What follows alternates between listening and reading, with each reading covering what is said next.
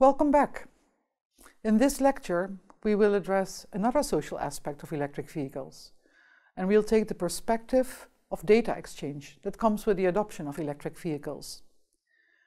While vehicles in general are becoming more connected for navigational and driving safety purposes, for example, we will focus on the connection with the electricity grid. Let us explore what this means for the privacy of the consumer and how the integrity and security of the data is arranged. The data exchange that comes with electric vehicle charging invades the user's privacy and is therefore subject to legal obligations of personal data protection. The intensity of data exchange, and therewith the risk of potential privacy breaches, increases if the charging process is subject to demand response schemes that provide flexibility to the electric power system. In order to benefit from low electricity tariffs during off-peak times and avoid high tariffs during times of peak demand, the electric vehicle user has to indicate personal preferences for when his vehicle must be ready for use. As car use times are a strong indicator for personal routines, the user must be able to trust the flexibility provider, an aggregator or any other intermediate between himself and the power system, to secure his privacy. Given the digital communications between the electric vehicle, the electricity distribution network operator, the energy service provider or other providers of charging services, the data exchange and communications scheme is vulnerable for any kind of cyber attack, hacks and data manipulation. That is obviously also the case for the electric vehicle as such, which is often described as a computer on wheels, and the risks will only be aggravated for autonomous, the self-driving vehicles. It is evident that cybersecurity breaches in electric vehicles can have far more dramatic consequences than only privacy breaches. Already, many of the parties in the field are working on safe and secure communication protocols. Establishing such protocols is not easy, however, as the interconnected e-mobility and energy system involves many different actors. Minimum requirements are therefore set, which must be adhered to by all parties, such as for the authentication process of each charging session through a cryptographic key. Meanwhile, it is important that the protocols used remain open and relatively easy for new players to implement, so that a trade-off must be made here. Interoperability between countries is also important, as electricity networks and markets are connected across national borders, especially in the European context. The European Network for Cybersecurity has therefore taken a front-runner role in setting minimum requirements for smart charging transactions.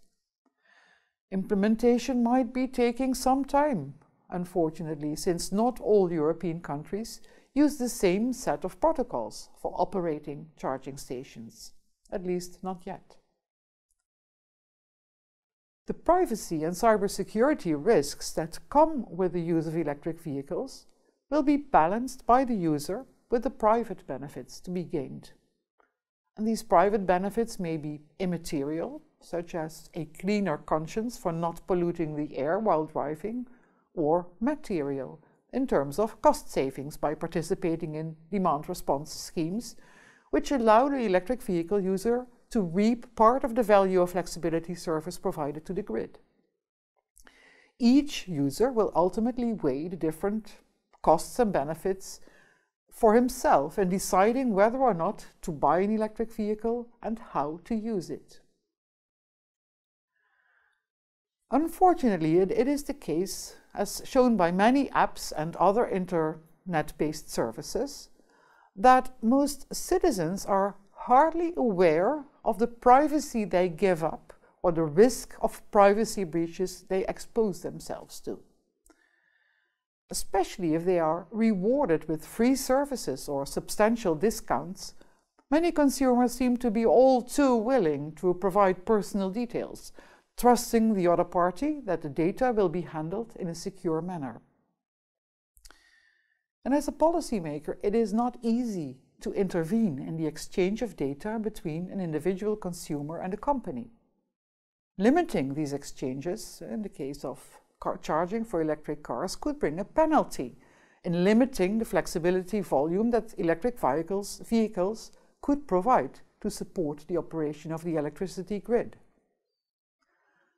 Government could consider, however, to impose certain boundaries on the exchange of personal data and at least define requirements for how, where, and how long the data is stored.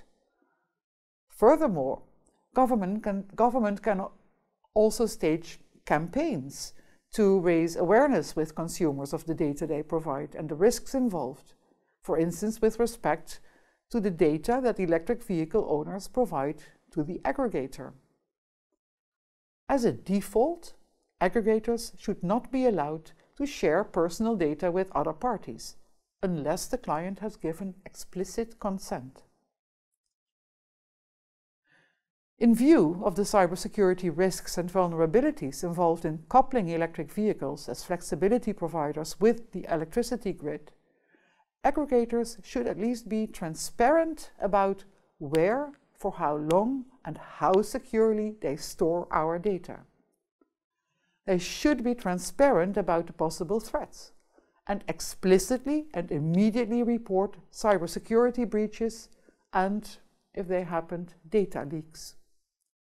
Consumers are thus in a better position to weigh the pros and cons of participating in smart charging schemes and to include cybersecurity performance in the choice for one aggregator or another.